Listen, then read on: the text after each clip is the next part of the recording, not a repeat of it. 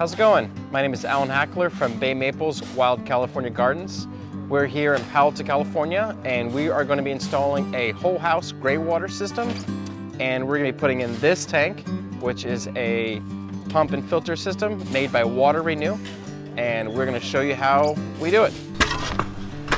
So I often get calls and emails asking about wanting to see a Greywater system and how it all works and how it goes together. And one of the challenges is once the project is done, everything is buried under the house. And it's very hard to showcase what's going on and how it all goes together. So the point of this video is to kind of really show you the process as we're doing it, so you can kind of make sense of it, see how it all works, see why we do it and where things go. So kind of follow along as we put the pieces together and make the system come to life. So I'm standing next to the Water ReNu irrigation system that we're going to be installing, and all of the parts in the system more or less happen right here in this container. It has our surge tank, our pump, our filter, all of our electronics and control mechanisms, all in this one tidy package. That's why I'm a big fan of this particular system. Here's our 3-inch inlet pipe, and this is taking in water from the bathroom shower, sinks, and laundry machine. From there, it flows inside of the tank. We have a pump and float switch and a filter. So as the water enters, it's going to activate the pump, which will send it through a filter and then out into the landscape. There's also some initial sensors and controllers that are all housed in here. Whenever there is insufficient Greywater at any given time to meet the landscape needs, we have this potable makeup water, which will take water from the municipal supply and help feed the irrigation system.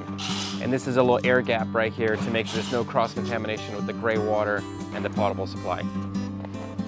On the far side, this is our sewer connection, so if the pump ever fails, the water can flow out the sewer. It's also connected to our filter bypass, or the flush. So whenever the filter is cleaning itself, it'll send that dirty water back out to the sewer, and this will connect to our existing sewer connection. One of my favorite things about this system is once the cover is on, you can't see any of this. It's all housed in one nice, tidy unit, making it very simple to find a location for it. It doesn't take up a lot of space. Easy to get to everything. You can just lift this up and access all of the important parts. Really a nice all-in-one design. One of the questions that I often get is, are you able to store Greywater? And the answer is no, for a variety of reasons. One, that water gets quite disgusting very quickly if you're storing it. So try to keep it in the tank the least amount of time possible. Secondly, the demand on your landscape is usually much higher than the supply side from your Greywater. So it's really not offering any benefit to store the water. Basically, this system is designed to take the water as soon as it's being produced from a shower or sink or laundry load, filter that water, and more or less send it out to the landscape immediately. So this is not a storage tank, it is a surge tank. So I just installed this 3-way valve. This diverts the Greywater either into our tank or into the main sewage line. So we will eventually put an actuator on here so that they can just flip a switch and switch it back and forth. So right now it's going straight into sewage because we don't have the rest of this hooked up. He's putting in the Greywater tank. We're getting ready for it right now.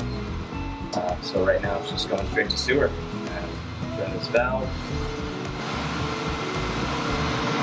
There you go.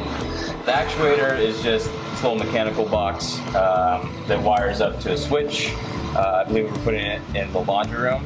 Then I'll just flip the switch, electronically control this valve, so you don't have to come down here and do it yourself like this. So we have our sink and shower for one of the hallway bathrooms right there. And then just beyond that is our laundry, and then the jacuzzi tub for the master. We go further down, we have another sink and shower hookup.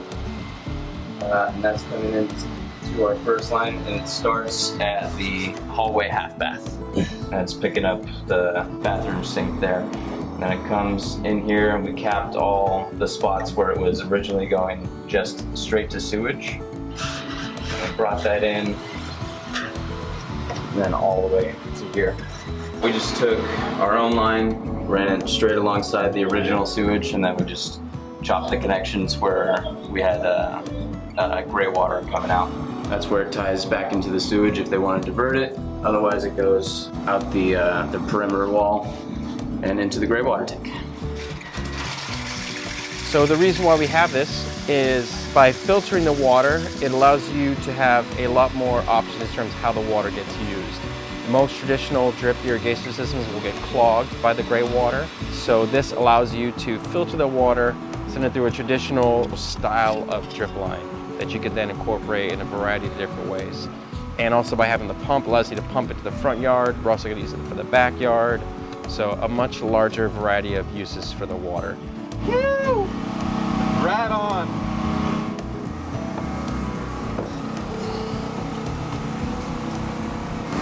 So we're very close now. We've got a pipe coming out of the wall. This is all of the showers, the laundry, all coming into this 3-inch pipe. We're going to cut this and we'll just put a simple rubber coupling on this. We're going to cut into this sewer pipe right here. This is the main sewer pipe for the whole house, and this will be our overflow. So if for whatever reason, if there's too much gray water being generated, if something happens to the pump, it'll still just be a pass-through to the sewer. This is our makeup water valve. We're going to come right off of this hose bib right here. We'll come down and come into this valve. It's going to be hooked to our controller, and it will pop on when necessary. If the homeowners aren't home, they go on vacation or something, there still will be water that's going into the unit so that we can continue to irrigate. They don't have to worry about inviting people over to take showers so that their gray water unit is still working. We're not taking the kitchen sink, so there's kind of a debate still going on. In several states, they allow you to take the kitchen sink water and the dishwasher water. California feels that there's too much biology in it and that it's going to attract critters and whatnot, and so for that reason it's still outlawed. They have a jacuzzi in the master bathroom, they have a shower, there are 2 other bathrooms with showers, and we're taking the washing machine.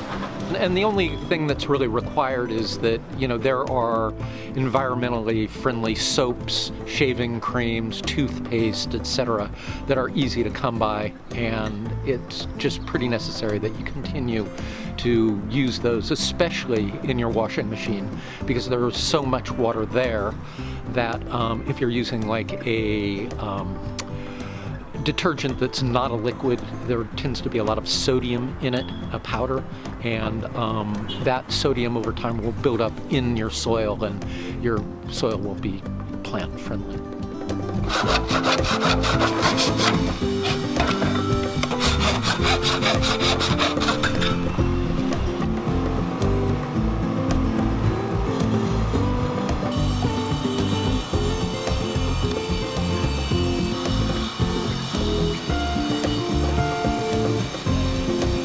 So we're going to take this, put it right in here.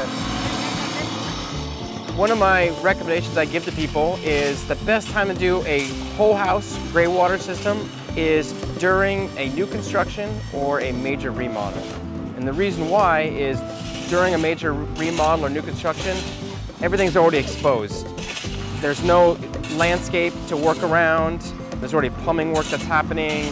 They're already pulling permits. So you can really piggyback a lot of the work and a lot of the things happening on site. This is a new construction home in Palo Alto, which is the perfect opportunity to do this system because they're just putting in the plumbing, just doing the final hardscape in front of the house, so the timing couldn't be better. The filter itself is an auto flush filter, so ideally the homeowner should almost never have to touch the system. Maybe every so often the filter will need to be cleaned. That should be done by a professional, but that can be done maybe as infrequent as once a year to every couple of years. So it is a very hands-free. Ideally the homeowner should have to interact as very little. Basically the most interaction they're going to have is going to be via their smartphone and be able to plug in some of the updates for irrigation usage when they want to schedule things, but they should never have to get inside the tank and do any work. So this is a backflow preventer. If water is coming from our unit, from the overflow, it can come and push up this and flow into the sewer. But if the sewer backs up, this piece will not allow anything to go, so we won't have sewage going into our unit ever. That's just a little protective measure we put on so that the client's investment never gets damaged.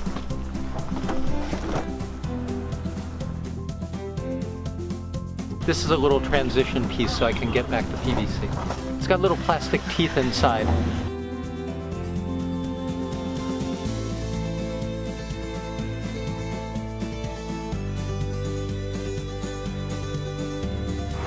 This is going to be one of the valves that will be going to the front yard here. This is going to be controlling some of the water going from the Greywater system into the landscape.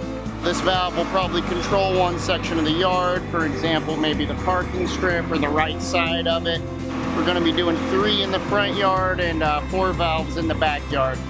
This is actually a little more of a sealant versus cement, actually. This is just ensuring that we're going to have 0 leaks at this point of contact between the PVC and the valve.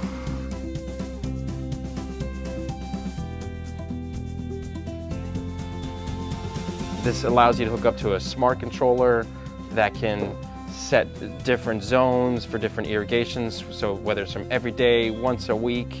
This can also connect to a potable system. So let's say you have a certain zone, let's say you have some raised vegetable beds or some delicate plants that you don't want to use for gray water. This can also take water from the potable side and irrigate certain zones on just potable. Or let's say there's no gray water available, it'll pull fresh water. So this configuration offers lots of different benefits. You can even plumb a rainwater system. So if you have a water cistern, it'll also pull water from the water cistern when it's available. So this is what they classify as like a smart system. So it just offers you a wide variety of configurations, water usage, scheduling options, self-filtering, all in a very compact unit. So why I'm a big fan of this particular system.